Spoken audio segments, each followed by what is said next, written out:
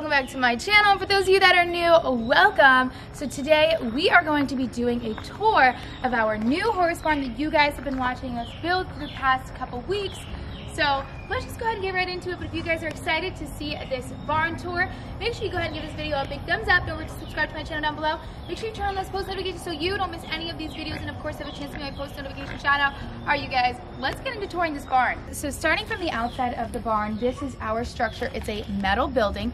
It is 36 feet wide, so going from this side to this side, and it is 48 feet long, so front to back, 48 feet long. So that means that our barn is a little over 1,700 square feet under the structure. So on the outside of the barn, this whole barn is actually hurricane proof, so up to 185 miles per hour winds. We need this here in Florida because we do get hurricanes. So the siding is all B-lap siding, which if you care what that means, you can look it up. I don't know all exactly about it, but that's just what it is. So then we have on this side, we have this door, and it's just a standard door, and it's a man door is what they call it, and this goes into our 12 by 12 pre-structured tack room that was also built by the barn company. A lot of you guys asked me where we got the barn. We did get the barn from a company called Choice Metal Buildings. It's a Carolina carport, if you guys are familiar with that. I'm not sure if you can get them all around the US even, but I do know that you can get them in obviously North Carolina, Florida, and I would think maybe Georgia. I don't know where else, but a lot of you guys asked me where we got this building, but there's tons of other places that you guys can get metal buildings. This is just where we got ours. Our building is actually built off of an A-frame and 2 lean-tos. So as you guys can see, the difference in structures. So typical right here is our A-frame. The barn actually has 14-foot tall gables, and then I believe it gets to the highest point is like 16 foot tall, I think. Don't quote me on that. And then our big, I'm gonna call it garage door. This is the front main garage door. This is a 10 by 10 area right here with a pull down door. So you can pull it down, and it actually goes all the way down behind our gate.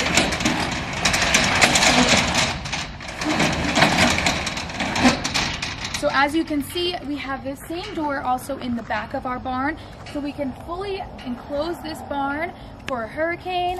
And then also, I do believe we're gonna end up putting a window right over there that's also gonna be hurricane proof, but we wanna keep the whole barn hurricane proof. All right, you guys, so lastly, before we go into the barn, we have this concrete slab that we have out here. And we just did this at an angle over here just for aesthetic purposes. But it comes out about 7 or 8 feet past the barn and goes at an angle because our barn is lifted 2 foot off of the ground, let's just say, because we had to make the pad 2 foot taller than our normal elevation, if that makes sense. And then over here, our concrete stops, but we will eventually put some type of pavers or maybe concrete or something like that to go here for an outside wash rack or just a tie-up spot, but that will be there. But let's go ahead and get into the barn. And this is just a 10-foot gate that we put on to add to the barn for when the big door is up. The big door will mostly always be up, but we still want these gates.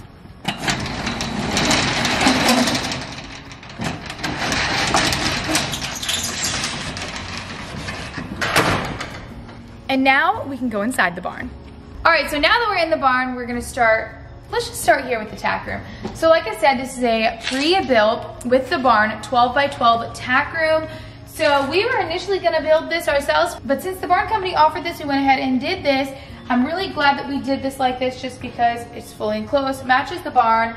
And then we have another man door, but we're not gonna go in the tack room because that's gonna be a full tack room tour because we are not yet finished with the tack room, waiting on a couple things to get here, and then we will do a full in-depth tack room tour. But just know that behind this door and behind the front man door that you guys saw is our 12 by 12 tack room.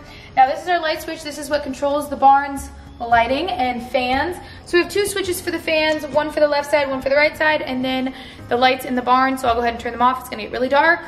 Lights off, switch, lights on, and these are the lights in the barn. Now how our fans work, like I said, the same thing. One side and the other side, so it'll get a little bit louder in here. This is how our fans work, but we will get into all that. We're just gonna go ahead and turn those off for sound. All right, so now going on this side of the barn, this is all still concreted. We have our whole alleyway concreted. So this is 12 foot by 48 foot, all concreted down the center alleyway. And then we have this 12 by 12 area right here that's also concreted. We're using this for hay storage. This is also just gonna be for other storage when the hay runs out and such. So this is where our hay primarily stays. Obviously, there's a bunch of hay behind me.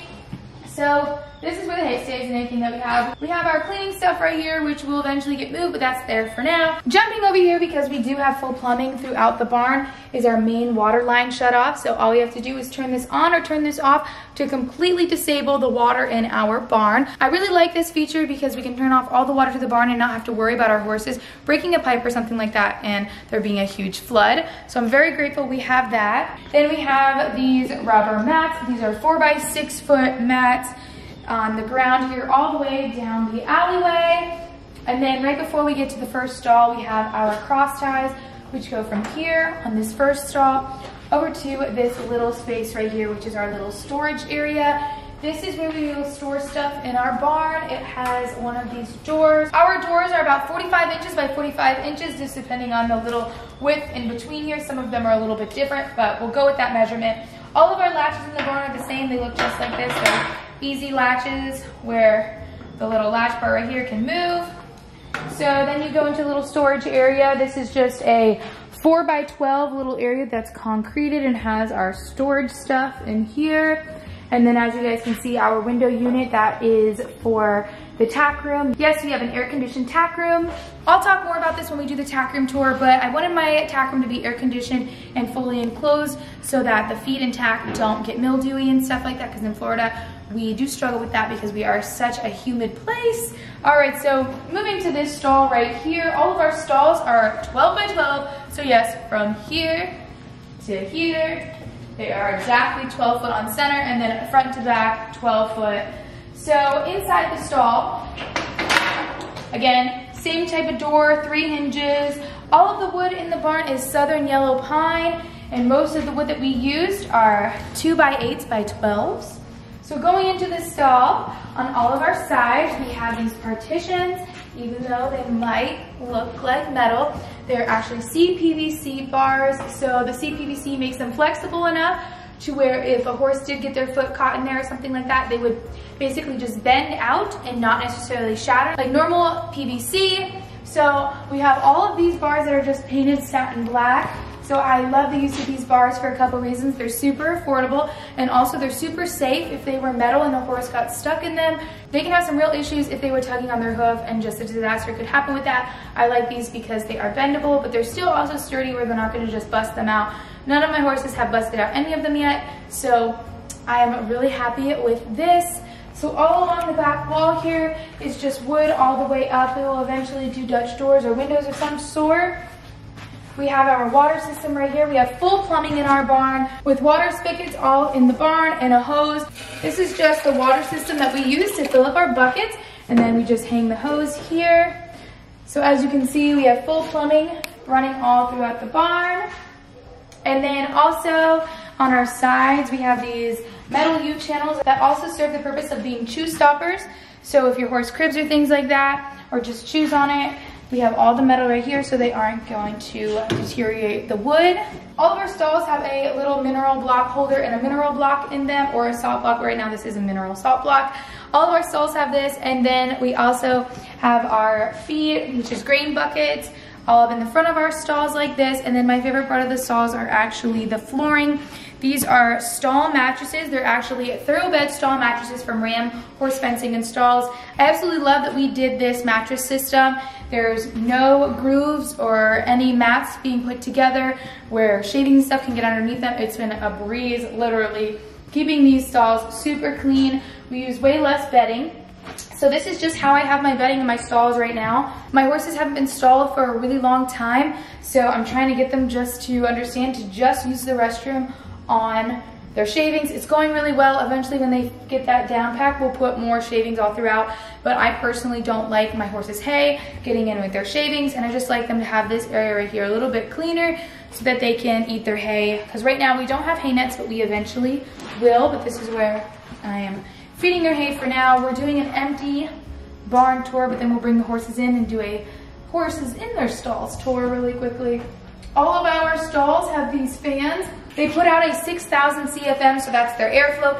They're extremely powerful. They put out a really great amount of air, and they were super affordable. So I like those. We have those in all the stalls facing directly where the horses will eat their hay. Outside of all my stalls, I have right here, which is just a halter or a lead rope holder on all the stalls. Just in case of emergencies or anything like that, I can just grab a lead rope or a halter and throw it on them. And then I just have this little fly spray holder right here. We just have one of these. This is just so I don't have to go into the tap room every time, because I love to fly spray my horses, because we do live in Florida where there's a lot of flies and mosquitoes. So I just have that one there. My barn has 5 complete 12 by 12 stalls. So as you can see, there's 3 on this side. All of them are set up the exact same, all the same flooring system, all the same water system. Everything is exactly the same. So this is the second stall. And then going to the third stall over here, this stall never gets used because I only have 4 horses. So it hasn't gotten used at all yet. But with our design, we just have these arches above where our horses walk through. I did this design like this and with the door in the middle because we do have these really big metal beams that were prefabricated with the barn. So I just wanted the door in the middle rather than them having like a big cross thing between them here. So if we just go into this stall really quick, you guys can get a better look of what a unused stall looks like in my barn. So we come in here, and as you can see, it's a really nice transition into the stall. Nothing that they can really trip on. So of course in this stall is a little bit different. We don't have the partition bars on this side because this is the back of the metal building. But same system with water and the salt block and the salt block holder, our little grain bucket holder right here, and then this is a completely unused flooring. As you guys can see, a horse has never stepped on this before, and it almost looks pretty much similar as the stall that has been used plenty of times. So they've been holding up really well. I love that we did these. So coming out of the stall, going to the other side of the barn again. So moving to this side, same thing, but we have 2 stalls on this side. They're kind of directly in the middle of the barn because we have our little storage area right here, and then a 12 by 12 stall and another 12 by 12 stall. All of our stalls have the archway like I pointed out, and all of them have the partitions separating them. So we just have 2 stalls on here. This makes a completed 5 stalls. And then over here in this little area right here, this is an 8 by 12 space right here that is going to get concreted and will turn into our wash rack. Obviously it's not like that at all right now. It's our little storage area. All of our extra wood and everything like that is in here. But in the next coming weeks, we will be making a fully functional wash rack with a drain, and it will run from our plumbing out. So we will have an overhead shower system type of thing. So this will be my wash rack right here. My barn has fully functioning electricity in it, so there's outlets in every stall. So up here, that's where the fans are connected to, and then there's more outlets if we needed to connect anything into them. Most of them are all 4s, and then there's just a couple that hold just 2 outlets. So every stall has power. So that's pretty much the inside makeup of the barn. The barn isn't insulated. I live in Florida. It's not going to ever get too cold. We're in about our coldest time right now, and it feels really comfortable in the barn. Of course, it's a little cold for me, but for our horses, they're not gonna feel it cold at all. So this is what it looks like looking at the barn from the back of the barn. Now moving to the back of the barn, again, we have another 10 by 10.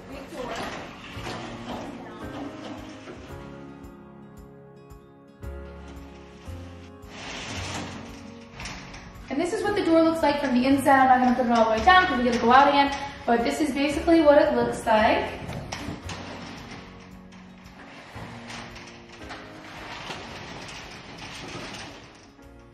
And then we have our final 10 by 10 gate that just sits in the back here. Same thing as the front, it's just all the way through the back. You can drive all the way through it. This alleyway is very big so that we can fit vehicles through here, our tractors, anything like that can come through here. The horses can do a full turnaround in the alleyway, which was really crucial for me. I wanted them to be able to turn around and not hit any of the stalls or anything like that or get flustered in the barn. So that's pretty much the barn without any animals in it. So let's go ahead and bring the horses in, and I'll show you guys what the barn looks like with the horses in. This is what the barn looks like with the gates closed. So we close this front gate to let the horses in, and then we let the horses in through this back gate. So we're just gonna go around and open all the doors, and then you guys can see what the barn looks like with all the doors wide open for the horses.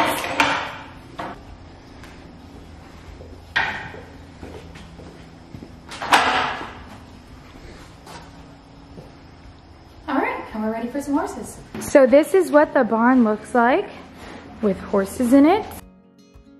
So they are eating their grain and hay. So they eat grain here, hay is over there, and this is what it looks like.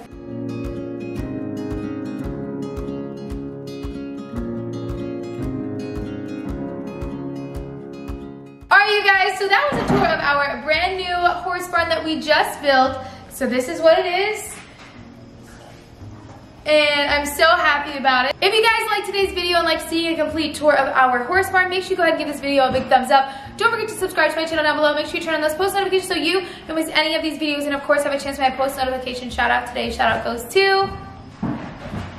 Alright you guys, I love you, and I'll see you in the next one.